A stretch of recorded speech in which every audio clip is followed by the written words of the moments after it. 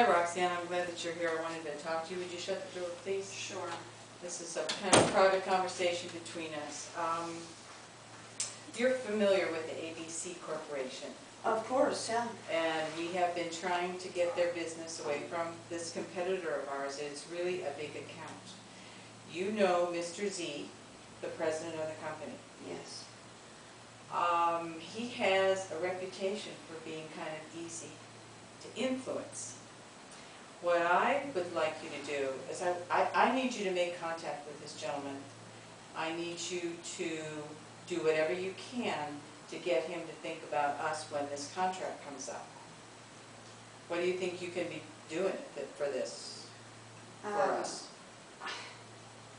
I guess I'm not sure where you're going with this. I mean, easy to, are you saying what I think you're saying? Well, here's what I'm saying. We have got to have this contract. It's really important, and I want you to understand that I want you to do whatever it takes to get this man to sign on the bottom line.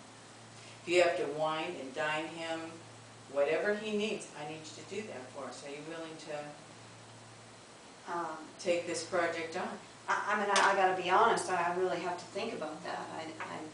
It doesn't sound like that's even ethical.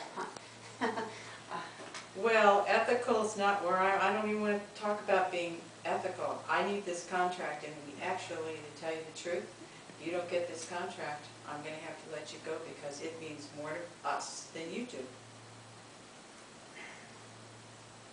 So what's your answer here? You don't mind if I think about this? I'll give you to the end of the business day to let me know if you're willing to take this on. Okay. All right. Thank you.